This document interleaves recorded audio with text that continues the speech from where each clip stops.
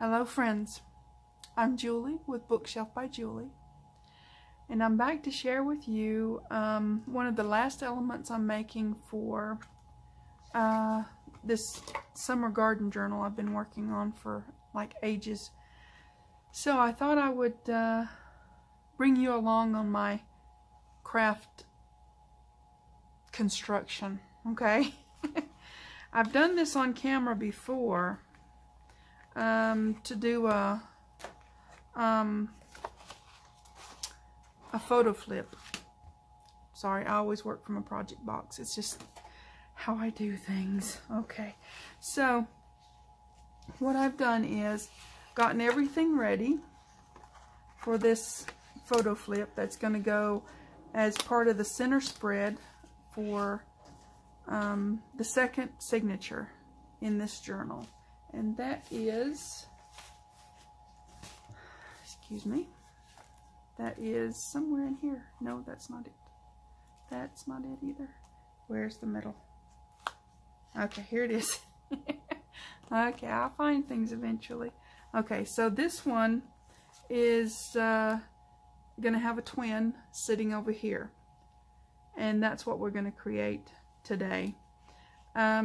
I kept this pretty flat and very simple for this center spread so that I didn't bulk this up too much. Like I said, I'm coming to the end of this journal journey, and you get a little conservative at this point because, you know, they do get bulky, and so yeah. So here we go. What we're going to do is create this photo flip. Now this, you always measure this to go with what size you're working with on the journal page or whatever you're putting the photo flip into. So this one, I'll get you some measurements here. This one is 4 on the inside is what you measure to by 5.5. These are 1 3/4, and this is 2 3/4. So that's what we're going to do, is put this together, and hopefully soon I'll do a flip through of this completed summer garden journal. Okay. Okay, so let's just start putting things down. I used on these a very muted digital that I created for Summer Roses paper pack. Yeah, so this is yeah, from that paper pack. It's on my Etsy. So let's just start putting this stuff down, and we'll see where we go from there. Got to get all this off. Well, not all of it, because, you know, I like to leave that one piece of tape on in situations like this, because, yeah, excuse my reach again. You just don't want to, you want to have a little bit of something to hold on to when you're placing this.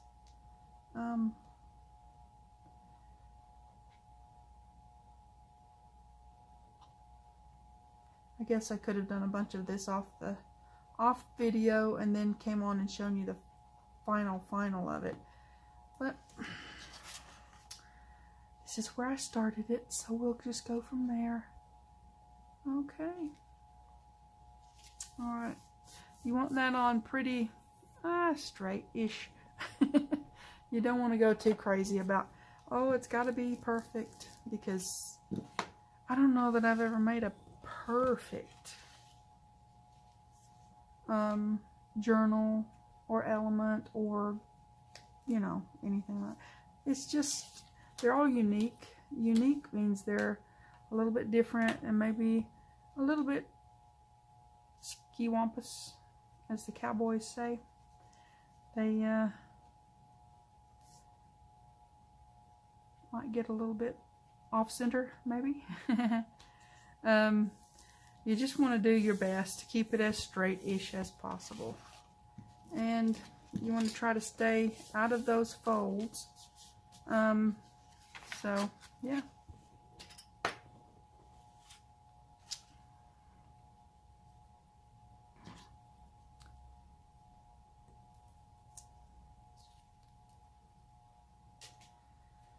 So, yeah, I'm glad I'm getting to the end of this. I don't know. Making a journal is a journey, and finishing it is sort of bittersweet for me. I love making it, and I love planning the project, putting things together, and how am I going to do this, and what do I want to put there. But finishing it is like, well, that's the end of that one. Well, it is my part of the end, making it. Somebody else's journey begins. This one's also going to a special person. But she doesn't watch my channel, so I'm safe with showing these. It's one of those things, you know.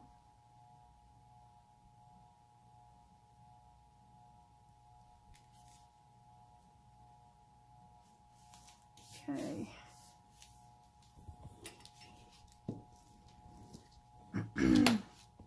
She's busy with other things. So, hopefully when she gets it, though, she'll love it. It's taken me quite a while to put it together. When I make a journal specifically for someone that I know, I try to put elements in the journal that's specifically geared towards that person. Things that I think they'll like. Things I think they'll make them smile. You know, stuff like that. So, they become part of my mindset, I guess. My planning. Oh, what am I going to do with that? Would she like this? Would she like it that way? You know? And you never know till the end, and the person gets the journal, and then they say, oh yeah, it was great, or wow, that was awesome. You know, there's a little bit of different feedback. Some people aren't into journals. Okay, but well, a lot of people think they're pretty. And it gives them a special place to showcase special memories and activities and things like that. So, I do love making these interactive journals. They're just a lot of fun for me. So, yeah.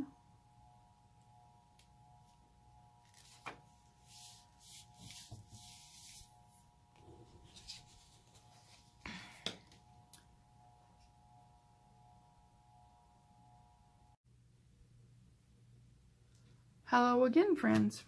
So my phone decided to have a technical difficulty, and yeah, I was talking to you just like you were right here with me, and not even my phone was with me. So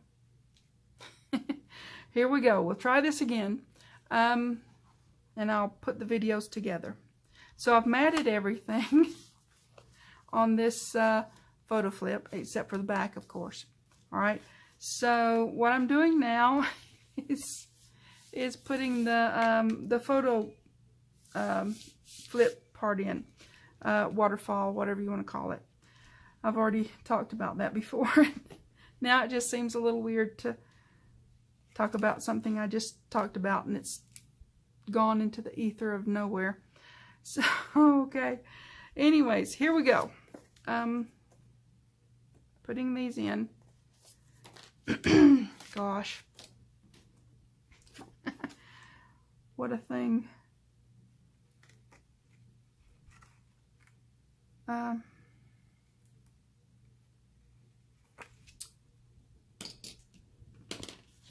It's like living under Murphy's Law, you know. Murphy's Law. Anything that can go wrong will go wrong. When you do a video, boy, does that apply. Gosh. Okay. So, I thought I would share with you this technique of mine. It's just a, you know, try to get it straight and put it down and such. So, yeah. It's not too complicated. I remember when I first started putting the photo flips together, they were a little bit complicated then for me.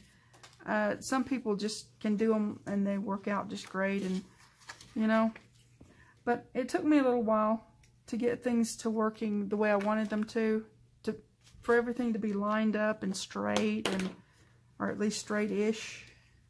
So I think the more you see this kind of thing done, the better.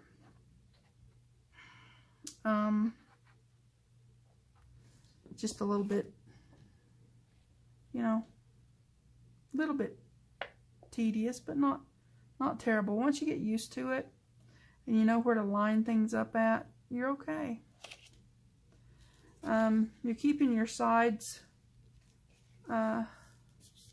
your side space, because you want that space there so that you've got room to put the pictures in and this thing will still close up, right? So, yeah, I'm going to have room for 5 of these. I put 5 in the other one, so I kind of already had an idea of what to put in this one. So,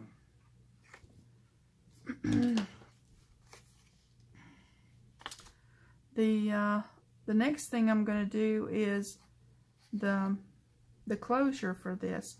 Now, when I first started using grommets, I think I was a little intimidated by them, because eyelets, you know, you just push that in there and it's one thing and it squashes on both sides and it's pretty simple, you know. But I ran out of a certain kind of grommet that I like, those bronzy looking ones that are, they look vintagey, you know. So, okay, that's all the ones I'm putting in here. Now, the person has a space here to put pictures or journaling or whatever they want to put, and plus 10 pictures. And I'm also going to make a journaling card to go this side because it goes on that other page. So it'll go in this side for that. And like I said, I'm keeping this pretty flat. I'll of course put lace on it because, yeah, I do that. So what we're going to do, I'm going to show you how I do grommets. Now, I'm sure everybody has their own grommet way of doing things, right? I don't know. For me, like I said, I was a little intimidated, but I wanted the specific color I wanted.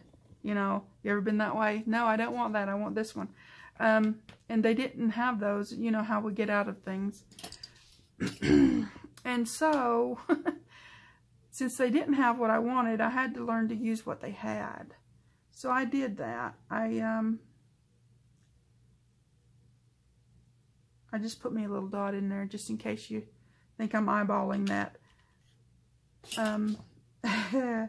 No, I don't do that, because you can get way off. way off if you try to eyeball a circle. That's kind of nuts.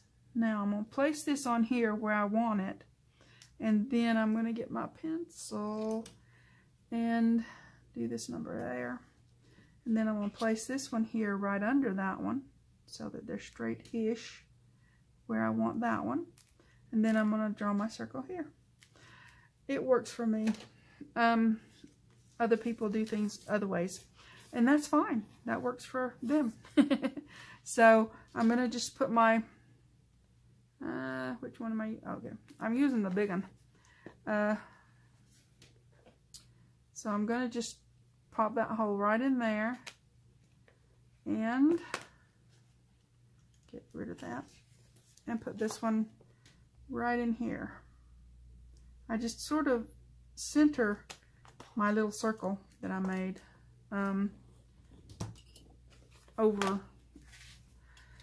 in the middle of that little hole, you know, because you can see up in there, right?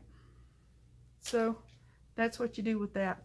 Now, this bottom one is easier because, and these grommets are just a touch bigger than your normal eyelet.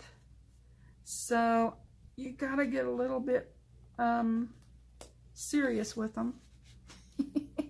A little bit forceful. There you go. And so what I do is I put my crocodile, I don't know if you can see that.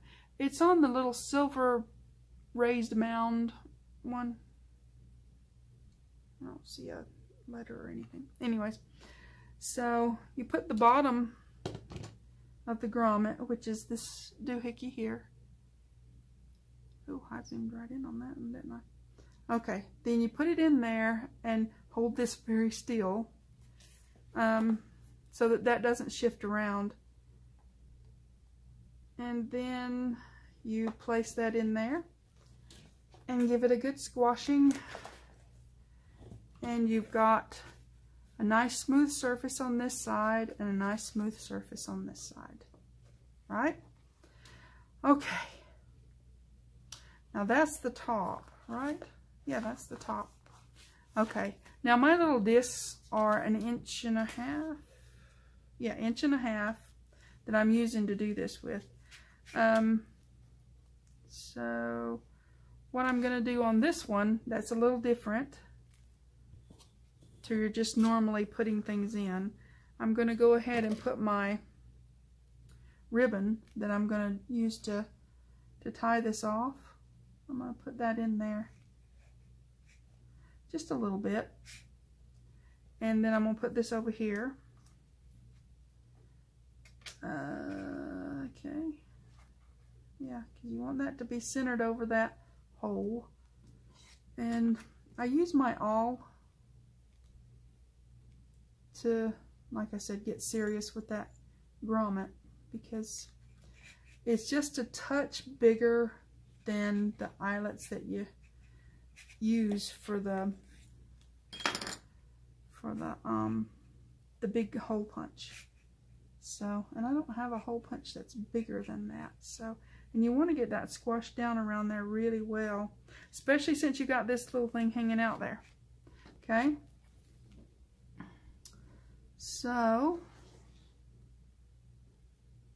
you get this again, and I have to hold it a certain way to get it to go on there. So you just lay it so that it's, I know you can't see that, but you just lay it so that it's centered on that silver mound thing. And then you place it over here carefully, because if it shifts, then it won't work. So then you get it on there and you squash the, you know, heck out of it. And how did that do that? It shifted. Golly and Bob. Okay, we'll try it again. When they do that, they're no good. You have to redo it. So let me get another one. Like I said, they were intimidating. Now I'm like, well, okay, fine. Because I've used them for a while. They're not as easy as just a regular eyelet, because, yeah, they can be all kinds of tedious. See if I can hold things so that nothing shifts. You get in there and squash it real good. Hopefully, that looks like that worked. I don't see it anywhere, so okay. That looks like it worked really well. No, it didn't. Yes, it did. Yeah, that's good. Grommets.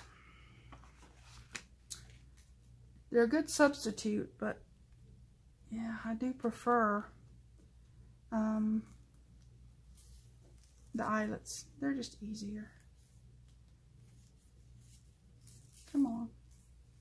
You wanna, I just give myself a little bit of extra on this because, yeah, You don't want to get shortchanged on something like that. Okay? And there's our element. So what I'm going to do now is go ahead and place this in the journal. Make sure I'm right side up and everything, because this one's going to have the journal card going in this way.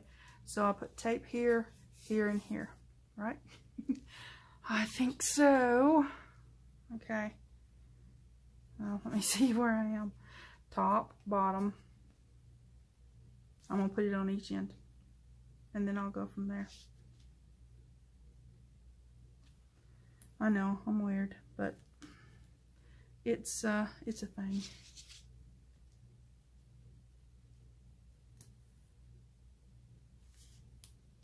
I just don't want to get it backwards. Like I said, I'm almost finished with this journal.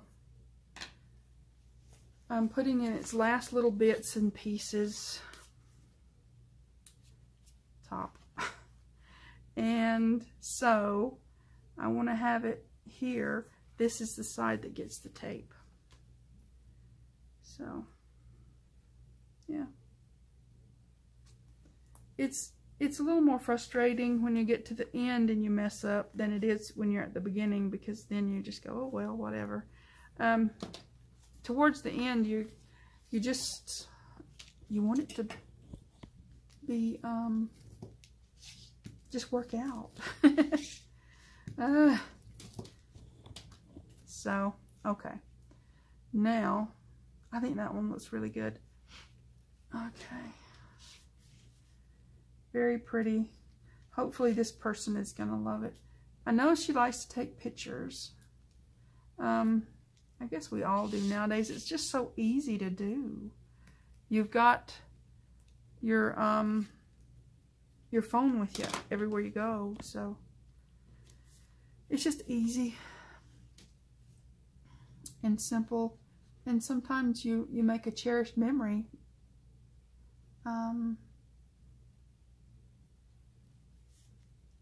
Just with the little click on your phone. This person really loves animals. So I'm going to put some charms in hers that are, well, she likes dogs a lot. So I've got some really, really cute little charms that I think she'll like. And if she doesn't want to leave them in her journal, she can always take them out and make a charm bracelet out of them. Okay, I'm on this line. I'm on this line. I'm like, oh. Okay. I do have some faint lines on these pages that I can kind of go by. Let me take this off and give it a good squashing. I want them to be even as possible, but you know, sometimes you're a little bit uneven, and that's okay. Alright, that one's in there. I just still have to make my lace on there, which is fine. See, this one, you open it up, and I just put lace down this side here, and right under the, well, if I showed it to you, you could see, right under the edge there. And I did the ribbon the same way for the closure, so it holds it in. You don't have to really worry about a knot or anything. So yeah, I just have to do my lace on it and do a few more things, and then I'm on to sewing in the signatures and get around there. Gosh, I don't know why things have to be complicated. Like I said, Murphy's Law. This goes on so easy, and then, you know, on video it, and this one's trying to be all silly too. Come on, get around there. These are backed, these circles are backed with file folder, so printed out on cardstock, lightweight cardstock, and then, you know, on file folder, so they're really good and sturdy. They're not going to go anywhere. Just let me put this back in here, and then I'll get my lace in there. Yeah, that's getting ready to, this is the front element for it. I think that's cute too. anyways, this is the second signature. Just about finished. Ready to do the sewing the signatures in. I've got my little thingy ready to do that. Hold the book still for me, yeah. So I think it's really cute. I'll do a whole flip through when I get it finished, and hopefully you guys will like it.